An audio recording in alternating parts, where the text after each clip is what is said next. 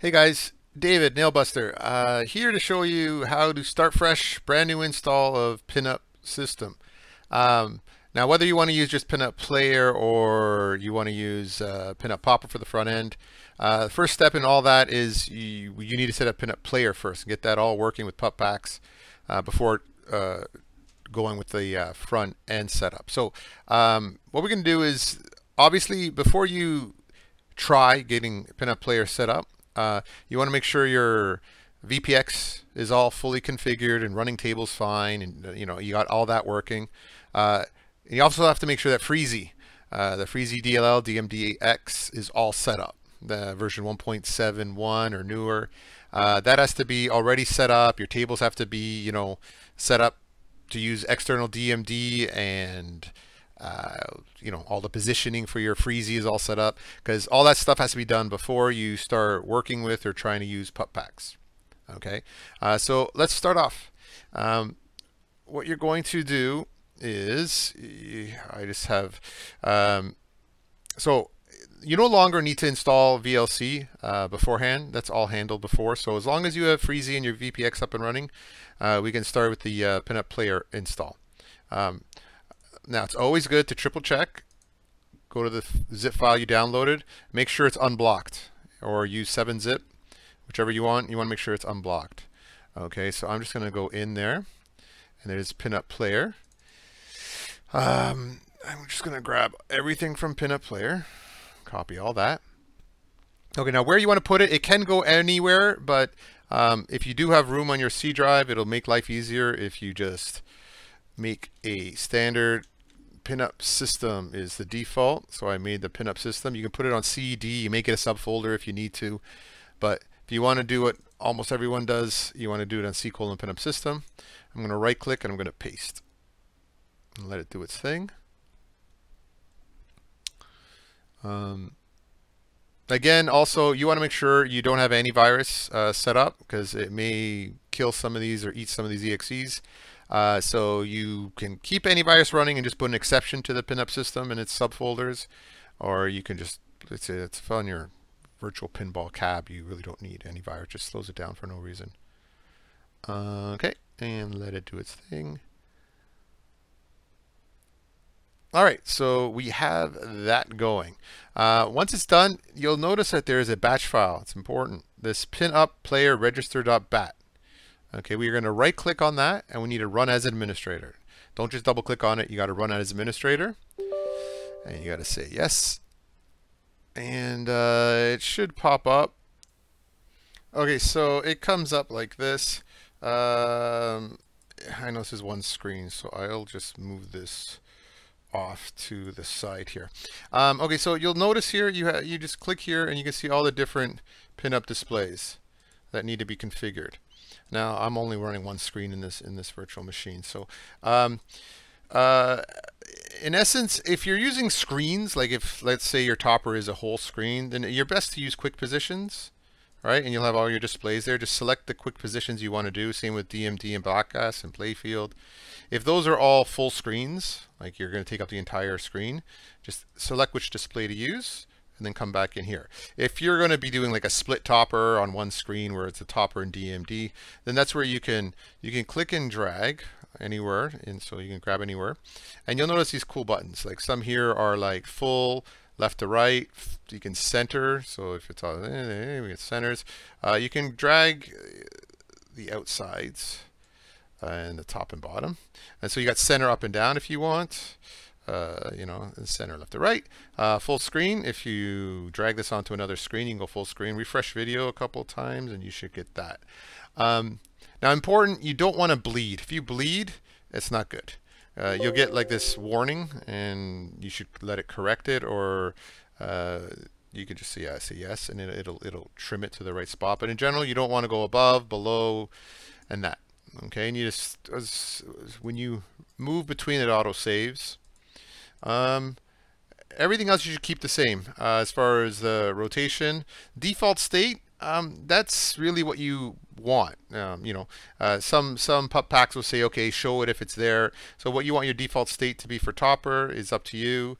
Your default state for your DMD is usually off because your game will do that. Black should be off, depending on, your black for pup packs, you want that to be on. And whatnot. So the other ones, the default stuff for like music and stuff, all this stuff should be pretty easily already set up for you. Oh, there's something where topper layer is off. Okay, correct that, sure. Okay, game info help. All right, and then let's fix it. Okay, there, and we're good. No, well, let me just set my black glass so we could do something here. And DMD and topper. Let's put the topper below for now. All right, we're good. We save settings. And we exit. So now that we have that working, now that's the beginning stages of getting the PinUP player working. Now there's two parts. We need to set up the B2S driver. That's for tables and whatnot. So you got to get the B2S driver working. So to get the B2S driver working, you see this folder here. I'm going to right click. I'm going to hit copy. Okay. Then you got to go where your B2S server is registered. Now, probably it'll be in your C: visual pinball, and most people have it in tables where you registered the B2S. Now, normally if you had DOF already installed, you'd have a plugins folder here. But since there isn't any, you're going to have to create it yourself if you don't have one. So I'm going to call it plugins. It has to be called plugins, plural. Then we're going to go in there. So if it's already there, you just go into it. So it's the plugins is your subfolder for wherever your B2S is registered. And then you want to right click and you want to paste shortcut, not paste. It's easier to paste shortcut. It's easier to stuff. So in the future you can think. And what I'm going to do is just going to rename it just so, let's call it just, it doesn't matter, but we'll call it link. So we know it's a link. That just makes a virtual link to the PinUP system. But in general, it will be in your C visual pinball. If you go to tables, plugins, you'll have that there. Okay, so that will allow us to have the B2S driver for pup packs. And then one more thing, we're going to go into our PinUP system. And we want to go into vpin main. Now these files have to go into the root of your vpin main. So we're going to right click, we're going to copy. And we're going to go into C: visual pinball vpin main.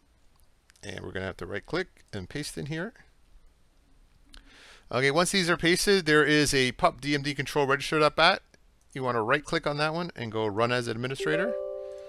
And it's just going to pop and do its thing. You only have to do that once, and there's no other setup for that. Now, you already had your Freezy set up already, right? So you're going to have a DMD device.ini in the root of the vpin main. Okay, you're going to want to edit that with your text editor, notepad, or whatnot. Now again, you already had Freezy all set up. The only thing now you got to do is enable to use PUP when needed. And you'll have a PinUP section. If you don't have a PinUP section, you're not running the correct version of Freezy. So a PinUP section and enabled equals false. You want to make sure that is set to true. And you file save. Okay, so we have the B2S driver, we have the Freezy interface set up. And that's it. We're pretty much ready to make sure we can run pup packs. Now I'm going to show you, let me just run visual pinball. And a couple of things you want to make sure so you realize what's happening. I'm going to just do X-Men. Yeah, it's just telling me it's an older version.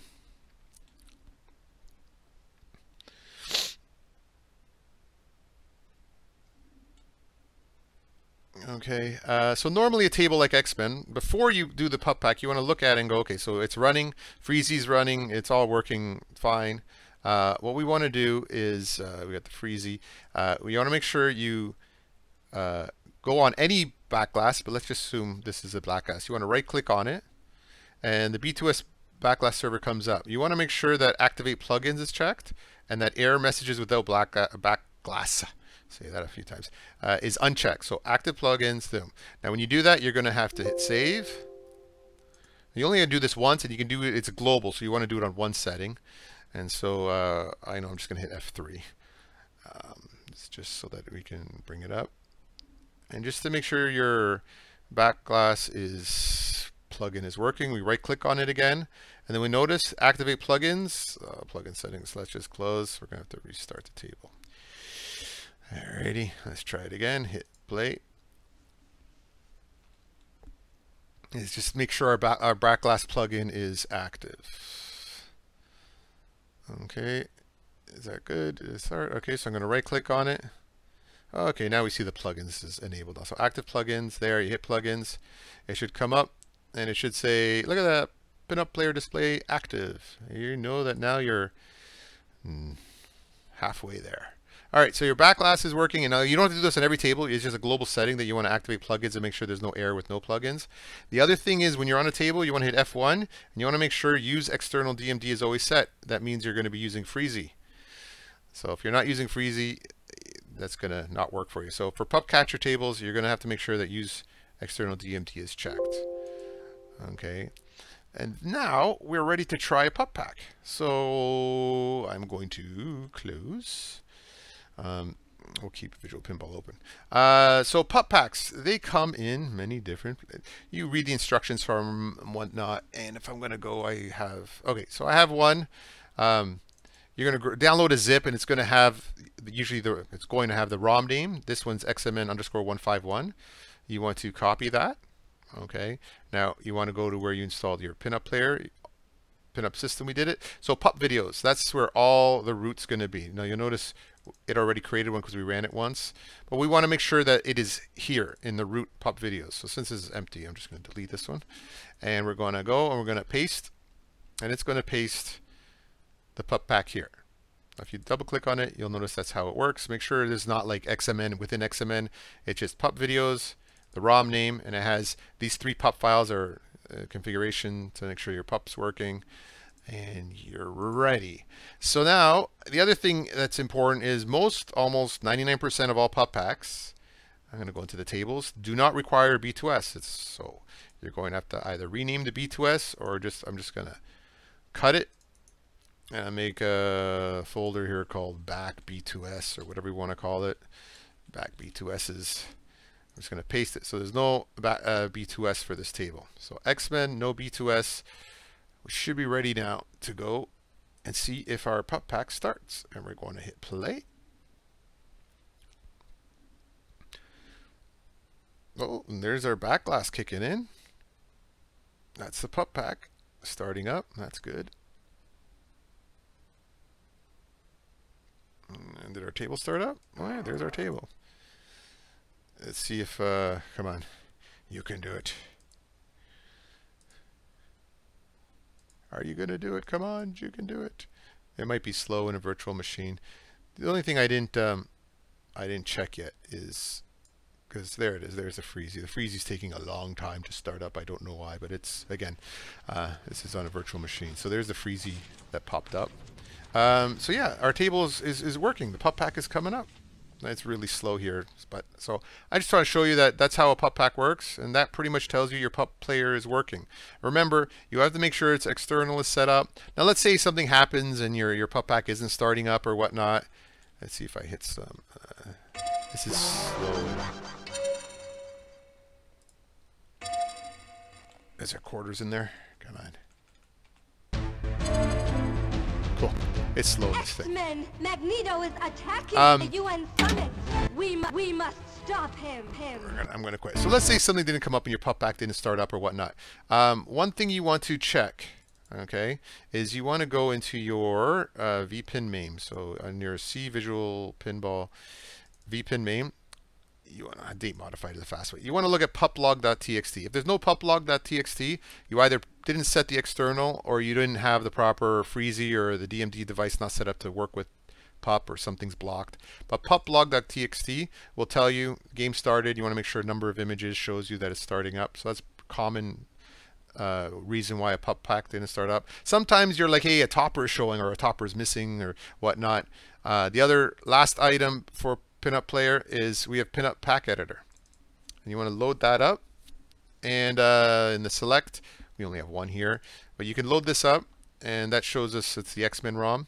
And sometimes show means it'll use whatever your default setting is, but sometimes you want to force it on or you can force it. You can just shut it off, right? If you want, that's up to you. All the other stuff, that's all advanced stuff we can talk about. But you'll notice sometimes they tell you to turn stuff on and off, that you do that here in the scenes, and then you hit save.